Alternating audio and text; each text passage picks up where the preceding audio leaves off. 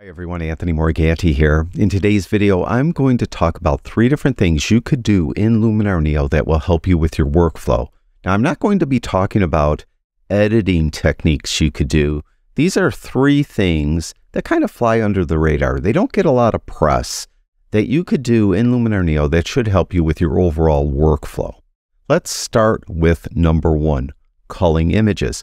Once you import images into Luminar Neo, probably the next thing you'll do is cull them. There's 2 different ways you could go about culling images. One is, if you're in loop view, you're looking at a single image in the catalog module. What you could do is, if you like this image and you want to edit it, give it a favorite flag or a pick flag. The best way to remember it is a pick flag because the keyboard shortcut for that flag is the P key. P as in pick. Hit the P key on your keyboard, and you just gave this a favorite flag. You'd have to look over here on the right-hand side, and you can see right here how that little heart is now filled in. That means this has the favorite flag. Go to the next image by hitting the right arrow key. Let's say you don't like this image, and you probably want to delete it later on, so you want to give it a reject flag. To do that, hit the X key on your keyboard. Unfortunately, when you do that, there is no indication on the screen that you actually did reject this image. Hopefully in a future update to Luminar Neo, they change that so that we see, a black flag or something over here indicating that this image is now rejected. But if we go back to the catalog and take a look, you can see that it does have the X flag in the lower right-hand corner. So we definitely did reject that image, and this image has that favorite flag. Well, what if you're not sure? Well, if you're not sure, just go to the next image, hit the right arrow key. What if you make a mistake? Let's say I accidentally reject this image by hitting the X key. And we'll go back to the catalog just to show you. See how it has the X flag there? Let's say, oh no, I accidentally hit the X key. I didn't want to do that. Well, just unpick it by hitting the U key. When you hit the U key, and we'll go back to the catalog, you can see it's not marked at all now. So those are the 3 keyboard shortcuts you need to remember. P to give it a favorite flag or a pick flag, X to give it a reject flag, and U to unpick it or unflag it with the U key. And of course, to go to the next image, hit the right arrow key. Now, another way you could do this, and one which might be better for many people, is while you're in the catalog module, go over here to the view and change it to either large or largest. I'll change it to largest. And you could see now that we have a better view or a bigger view of the images. That way you could still go through them with the right arrow key. And if you like an image, you could give it a pick flag. And you could see in the lower right-hand corner that heart became active. Let's say I don't like this one. I could give it a reject flag, hit the X key. Let's say I make a mistake on this one. I accidentally gave it an X. I could unpick it with the U key. Hit the right arrow key, go to the next one. Let's say I'm not sure about that one. Just go to the next one, hit the U key. Just keep hitting the U key till you find one you want to edit. Let's say I want to edit this one, hit the pick key. The P key for the pick, that means you're picking it. Let's say I want to edit that one. Let's say I want to edit that one. So I'm doing a lot of picks. Let's say I'm unsure about that one. Just go to the next one. Let's say I like that one. I'll give it a P. So you have all these flagged images now. Well, let's just concentrate on the ones that we actually want to work on. In that case, go to where it says showing and change it from all photos to favorites. You could go down here and change your view to, let's say, medium, and these are all our favorited photos. So now I could just go to the edit panel, click on one, go to the edit panel, start working on it, go back to catalog module, go to the next one, and so on. What about those rejected ones? Well, I could go to this drop down and just show the rejected ones. Then I could delete these. I could right click right on it, and then I could go down to move to Luminar Trash and move it to Luminar Trash that way. But I'm not going to do that. As a matter of fact, I'm going to unpick it by hitting the U key and unpick that one by hitting the U key. And now you can see I don't have any rejected images. When you want to go back to all photos, go to all photos. So that's the best way I know of how to cull images in Luminar Neo. One of those 2 methods, personally, I prefer to see the very large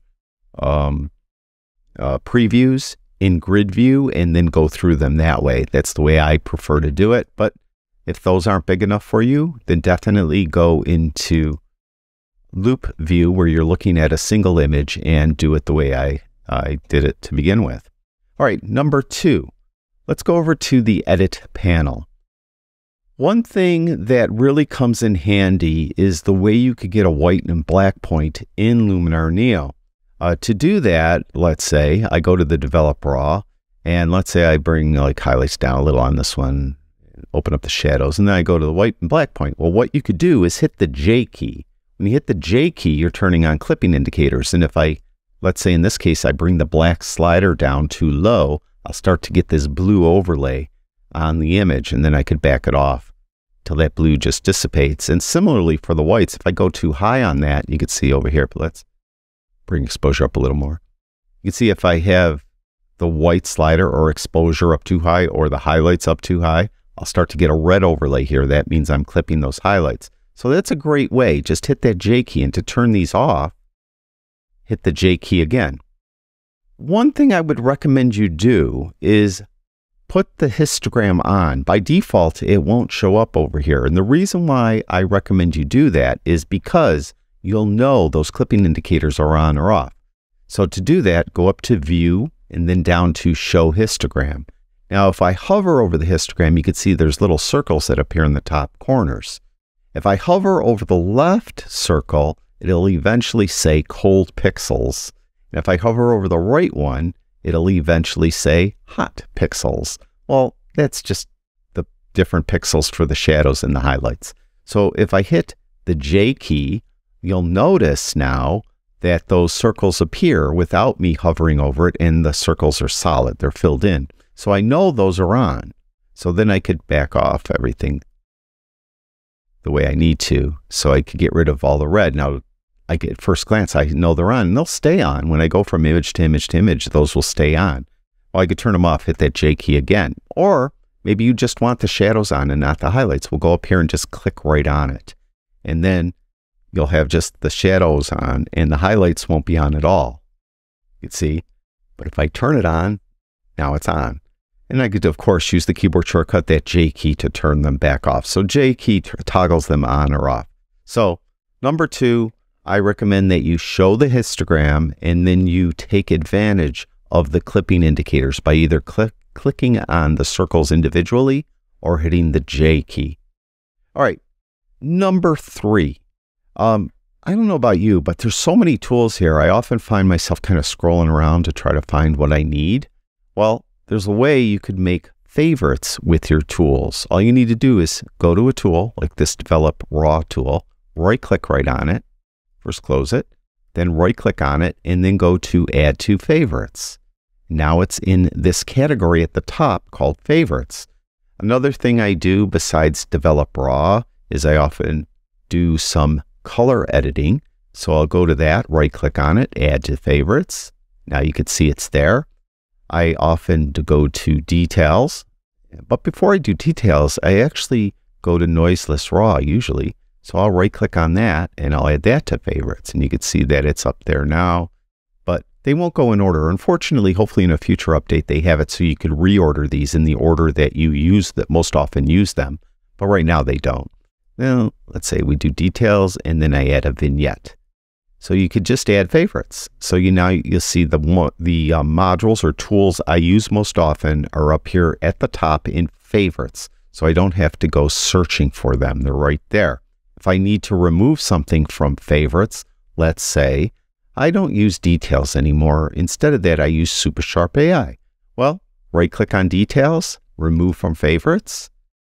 Right-click on Super Sharp AI, Add to Favorites. And there you go, just like that. So that is my last and final tip on using Luminar Neo, is to make sure that you put the tools you most often use in Favorites. It'll save you a lot of time kind of searching around for them.